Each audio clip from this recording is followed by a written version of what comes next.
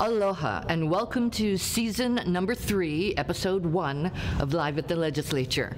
I'm Carolyn Tanaka, and during the session, every Tuesday, God willing and the windward traffic willing, I will be here sitting down with members of the House of Representatives to talk about issues, priorities, legislation, concerns running through the halls of the state capitol. Tomorrow, the 2020 legislative session gets underway. Legislators have been busy in the off-season getting ready for this session, and when the gavel goes down tomorrow, they will be ready to hit the ground running. Joining me this morning is Representative Della Belatti. She is the House Majority Leader, and we want to find out, so this session, what can we expect? What are going to be the priorities for us this year? Carolyn, we're going to be tackling big ideas. We're going to be thinking out of the box. This afternoon, I can't tell you everything, but this afternoon at 2 p.m., we'll have a historic presentation by the House and the Senate Majority presenting to you a package of incentives, initiatives that really are going to tackle affordability issues and cost of living. Can you, can you talk a little bit more about the package? Can you reveal any details? Well, we've been working really hard over the interim. You know, we really took and followed the lead of our legislators who are very interested in cost of living issues. House leadership has visited the communities of every freshman legislator, and when we went out in the community, we really heard issues of cost of living coming up.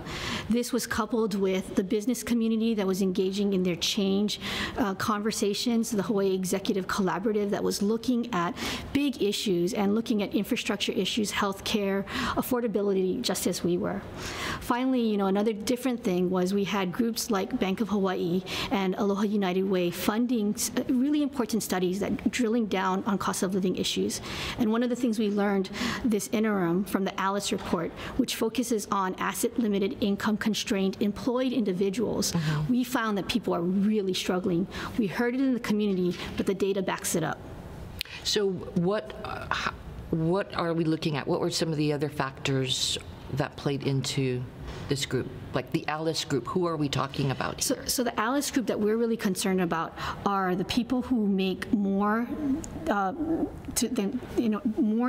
they make more and they cannot qualify for government subsidies. We're really looking at single individuals who make $22,000 annually, or a family of 4 that makes $77,000 annually.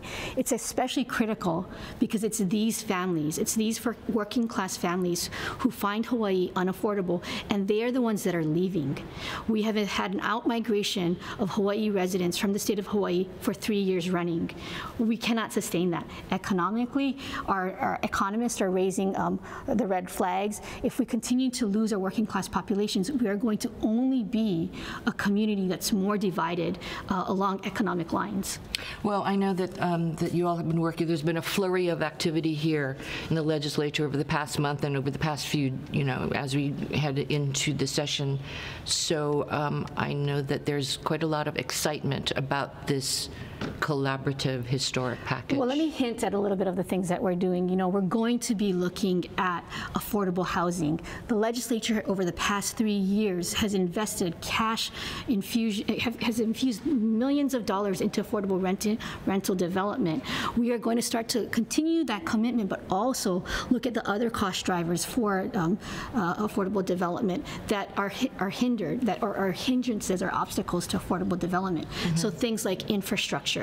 We're going to really look at tax credits and tax policies to encourage development, and regulatory review and regulatory reform.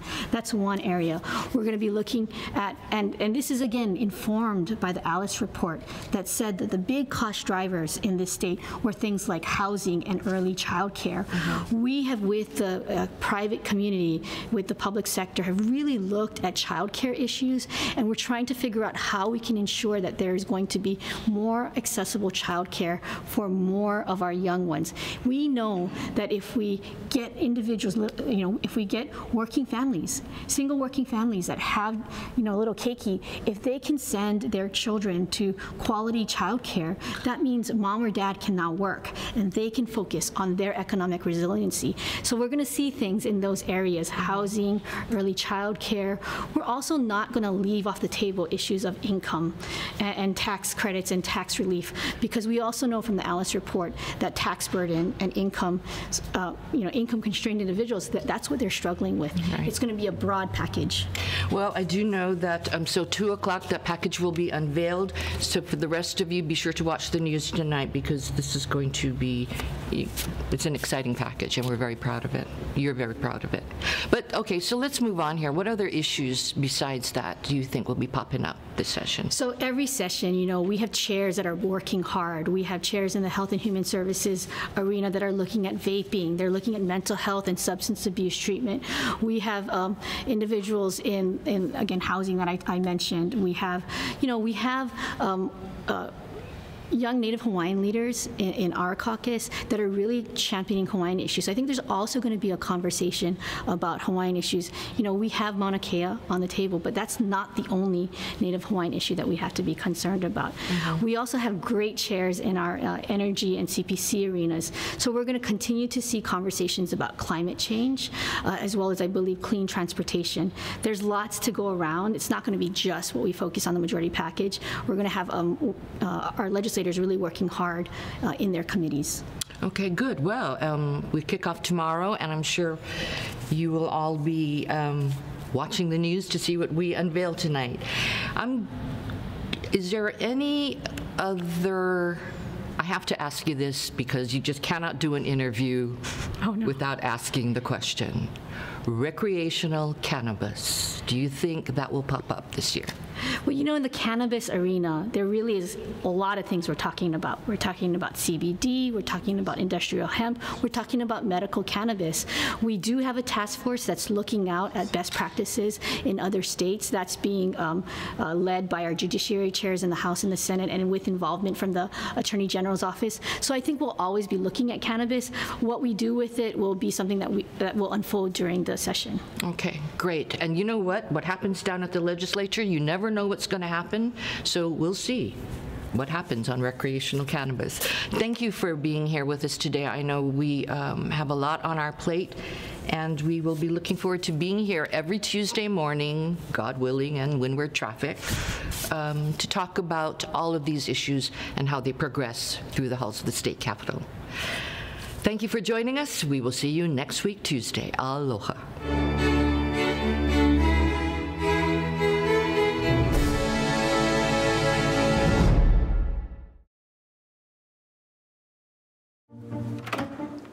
What are you doing? We have to go. I'm gonna be late for work. It's Tuesday morning. I gotta record live at the legislature on Alelo. Senate and House leadership discussing what's happening at the state capitol. So just watch it on the news tonight. Come on, let's go. Hey, this is like getting the news before it's news. If only I could get this remote to work. There. Can we go now? No DVR? No problem. Watch Wednesday evenings at 7 p.m. on Channel 49. Your government needs you. The Hawaii State Legislature is encouraging citizens to get informed and involved. With thousands of bills introduced every year, it can be hard to keep up on the issues that matter most to you. Located on the 4th floor of the state capitol, the public access room is filled with knowledgeable and friendly staff to help you. This is your Hawaii, your state capitol. Get informed, get involved, and get the government you want.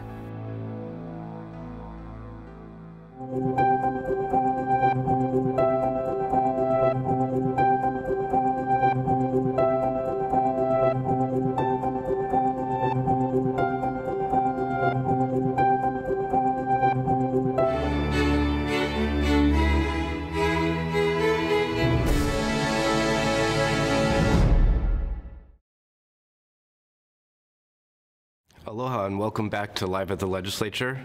I'm the new Hawaii State Senate Communications Director, Jesse Broder Van Dyke, and this is a very exciting episode of Live at the Legislature because it's the first time we're broadcasting live on all the neighbor islands, on Akaku on Maui, on Ho'ike on Kauai, and on Naleo o Hawaii.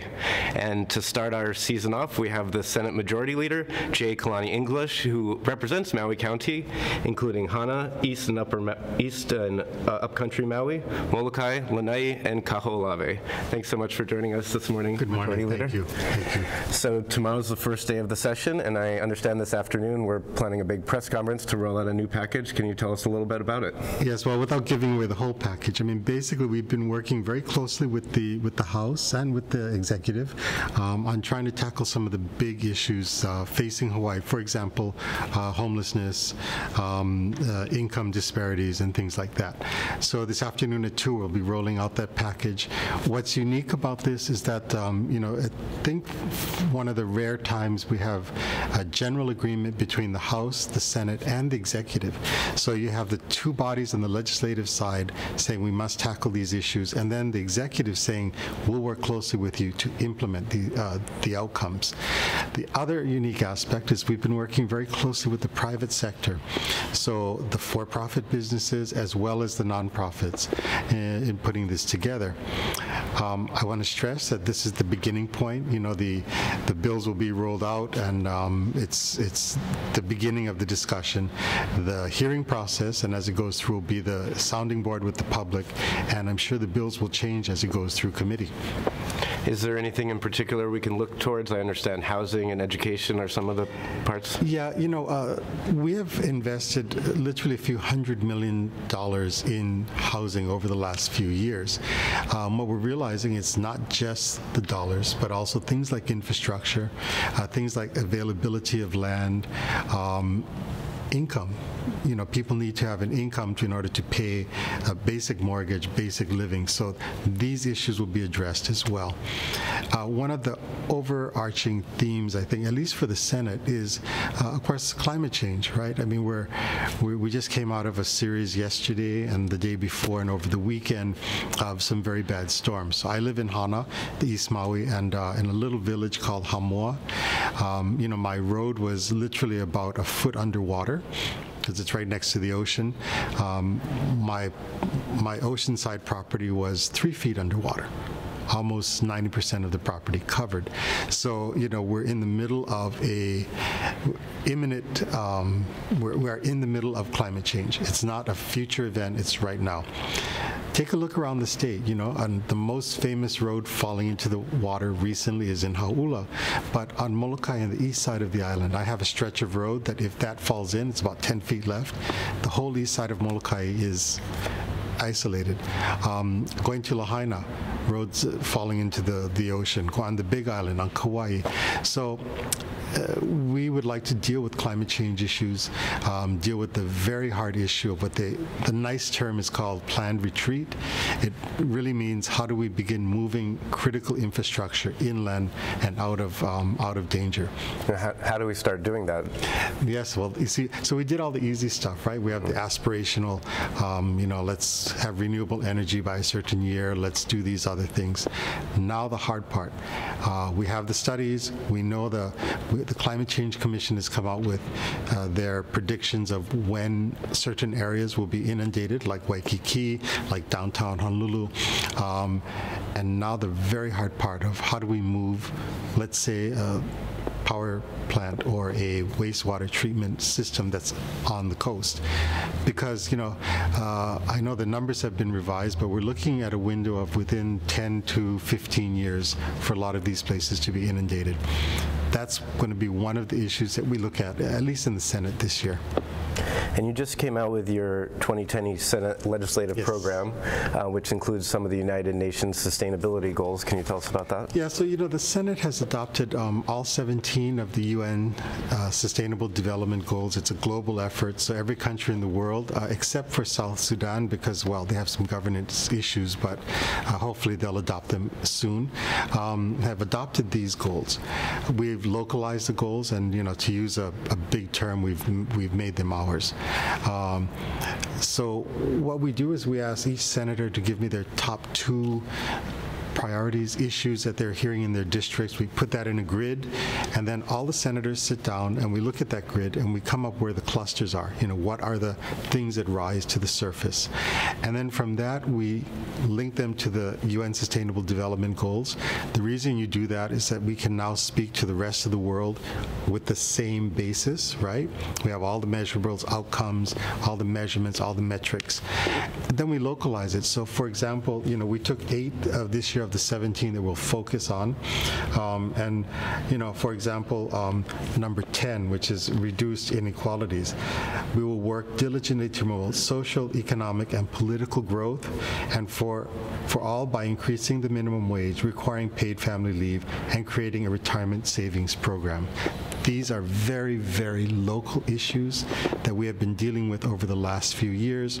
We've tied them to the Sustainable Development Goals number 10, and all of our committees and all of our committee chairs will be working towards this goal. We also took things like number 3, good health and well-being. We will ensure healthy lives and promote well-being for all at every age by improving access to quality health care, including mental and behavioral health services, reducing youth vaping, and repurposing underutilized state facilities. So again, vaping is a big issue. It's tied to number 3 and the UN Sustainable Development Goals, which means the rest of the world can understand what we're doing. We're talking about underutilized facilities. We have Leahi and we have other facilities that are not fully utilized. And if we fully utilize them, repurpose them, we can get much better outcomes. So we did this with the 8 goals that we're concentrating on. We also have some very good partners in this, Hawaii Green Growth, the Aloha Plus Challenge. This is a mouthful. Hawaii Green Growth Local 2030 UN Hub. So Hawaii is a United Nations hub for the Oceania, recently designated, and so we're working closely with them. And then our newest partner, the Hawaii Community Foundation, because they have what's called the Change Program, and that's their program based on, again, the 17 Sustainable Development Goals. So looking at it, we're dealing with the nonprofit world, the environmental world, and the for-profit world to implement these goals for us in Hawaii. Well, it sounds like it's going to be a very busy session, and lots going to get accomplished, and I know you encourage everyone to chime in and let us know as you're developing the final legislation. Thanks so much for joining us this morning, Majority Leader. We're going to be back here every Tuesday morning, live at 8:30, and replaying Wednesday evenings at 7 p.m. live on Olelo, Akaku, and all the neighbor island public access stations. People can get this at hawaiisenatemajority.org. Thanks so much for joining us, and see you next week. Thank you.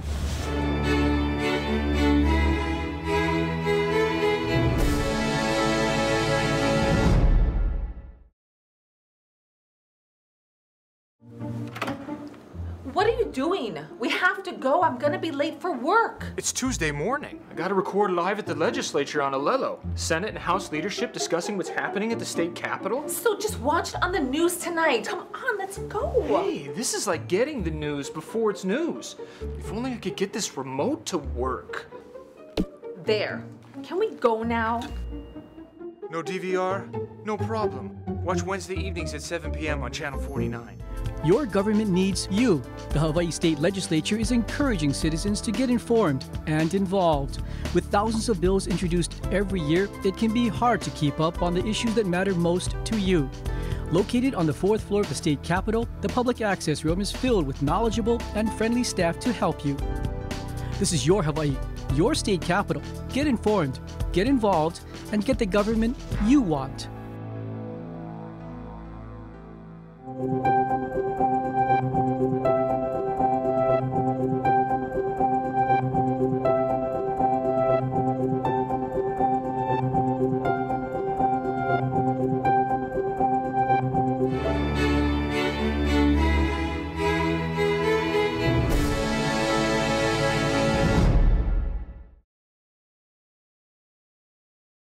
Good morning and welcome back to Season 3 of Live at the Legislature. To our Neighbor Island viewers with us for the first time, I'm Ka'eo Kealoha Lindsay, your host for the Legislative Minority. Our guest today is Representative Gene Ward. He serves as the House Minority Leader and represents District 17, which encompasses Hawaii Kai and Kalama Valley. Rep Ward, welcome. Good morning. But I work for all the people of Hawaii, especially you Neighbor Island people. First time, welcome. I hope you're going to enjoy the program. So Rep Ward, this is your, I think, 20th session. Has it been that many? Evidently. How does this one feel different than the other ones that you've been in? Interesting question you ask, because there's always a spirit of the times, like there's a Hawaiian sense of place, there's a spirit of the times. The residuals of 2019, I think, are still clouds, and not ghosts necessarily, but look, we're at an all-time low in terms of public approval. The people have a 27% approval rating of what we do here at the legislature. That's 1 out of 4 people say, hey, you guys are doing a good job. I mean, and there's reason for cynicism. I mean, not just because of the Korean missile difficulty that Colin Moore of the UH says, you know, from there people lost confidence in the ability of government to solve problems. But then came the Kealoha trial, OHA's audit, the rail got letters of inquiry. There's a lot of, people are getting mugged on the streets. There's a crisis in crime in our neighborhood. People are not sure that what we say we can do, i.e., instead of over-promising, we should over-deliver, and oftentimes we've over-delivered on these first sessions like today, and then under-promised, under-delivered at the end of the session. So people are going to watch us. They're going to hold our feet to the fire. I know social media is probably flaming a bit of this, but it's where, you know, a lot of the laws we have in the book we're not even enforcing. So there's a bit of a cynicism, and I take that as part of our job to be held accountable. But when only 1 in 4 people think we're doing a good job, I think we better deliver this session. So fighting for the people of Hawaii is very important to improve their lives. There's a lot of people hurting out there, and we've got to improve their lives. So how do you and the minority plan to address that lack of public confidence in government leaders? For example, one of the things we've got to do is to improve the health of the people of Hawaii. We've got the poisonous clouds coming out of cars and schools, and we've got to get a handle on this vaping situation. There's really a difficulty in terms of the health of our young people. As an ex-smoker, I thought, hey, a great idea. We can get off of cigarettes, whether it's Marlboro or otherwise. And I learned in the process of what we do as we investigate bills that the FDA does not have vaping as a smoking cessation device. What we're doing is basically just hooking our kids on nicotine. Another issue is we've got to improve the safety of the people of Hawaii. People are not secure to walk around in their neighborhoods like, hey, since when is Hawaii not able to people to walk freely or to drive their cars or to have their house burgled with impunity? And these guys are organized. They've got getaway cars, they've got reconnaissance people who are scanning things out. And that's very dangerous. And let me add one other thing and how we're different from all the things that you guys heard earlier. Some of the issues about, well, we want to do a little bit more about this. We want to get the roads fixed. We want, you know, which is important. All those things about climate change are important. But until we grow our economy, people in the state are going to be leaving the state, not just because they can get a tax credit. They're going to be leaving the state because the needs of the people don't fit the size of the economy. To keep cutting the pie into different pieces and say, okay, we're going to take care of you, that doesn't work. You got to grow the pie. We got to grow the economy. And nobody, generally speaking, in this building, except for a few guys in the Senate, really think about growing the economy. And that's one thing I'd like to see us concentrate on, getting the pie bigger. Let us become, for example, the Hollywood of the Pacific. We got $1 billion industry. We're underperforming. We're not even pushing the envelope on that. I maybe went a little bit longer than you wanted on that, but there's a lot of things. And wait, there's another variable I want to mention in 2019. 2019, of which we're going to hear on opening day, is a residual of the awakening of the Hawaiian community. The Hawaiian community is awakening, and we're going to be hearing the drum beats, but I think it's going to be hearing the heartbeats more of 125 years of crying out of a nation that was neglected and forgotten. So it's going to be a different spirit, and it's going to be a session I think people want us to deliver, and it is an election year, so everybody has got to be on their best, and I'm not sure that all this issue, this talk about recreational marijuana, I think that's foolishness. The last thing we need is more malware in our computers. And basically, marijuana to our youth is malware to their brains, and that's not going to make us a better society. So I hope that that talk that was earlier by the majority doesn't actually turn into anything. That's my personal opinion. I think the opinion of a few other people. I wanted to touch on crime because I think that's something that I think a lot of folks in their neighborhoods are worried about. Like you said, you know, it's not the same Hawaii where you can, you know, leave your house unlocked or leave your car unlocked. And you had a town hall about this in your district. So what were some of the outcomes of that, and how does the minority plan to address crime going First, into 2020? I want to thank HPD for bringing 9 officers, those assigned on the district and on their own dime, came and talked to the people of Hawaii. We had a standing room only. People are very, very concerned. Those of you on nextdoor.com, keep staying tuned to what's going on so you're aware of what's happening. Forewarned is forearmed. But basically, what is going on is a number of things that the government is responsible and some of the things that people are responsible. First, the government is 312 police officers short. How are you going to have a problem solved on crime if you don't have the officers to go out and patrol the community? There's got to be more incentives to recruit and to train and to beef up, if you will, our community policing. The second thing is, and this is no fault of the public, but I think this is something that will give them a better understanding. The police said half of the burglar events in their homes was when the doors were open. You know, the old Hawaii has gone away. We can't leave our doors open anymore. Half of the cars that were stolen were with the keys in the car. We can't do that anymore, guys. It's a new Hawaii. It's people out there who are preying on us and unfairly thinking that we're stupid, and we're not. But that's one of the things we got to do. We got to get the counties to get those police out there to help the people. Because if we're not protecting the safety and welfare of the people, what do we do? Why are we even in this building? 20 seconds. How do we address cost of living? Cost of living. We got to grow the economy. We got to make the pie bigger instead of cutting up into places. We got to become the Hollywood of the Pacific, the Space Center of the Pacific, the Sports Center of the Pacific. We have got an untold amount of potential that we have not tapped yet. But we got to think like, we got to make business more friendly. We got to get taxes and regulations to be nominal, and we've got to be able to think entrepreneurially, not just bureaucratically. Representative Ward, thank you for joining us again on the Season 3 debut. And to the viewers at home, thank you for joining us. We'll see you next week.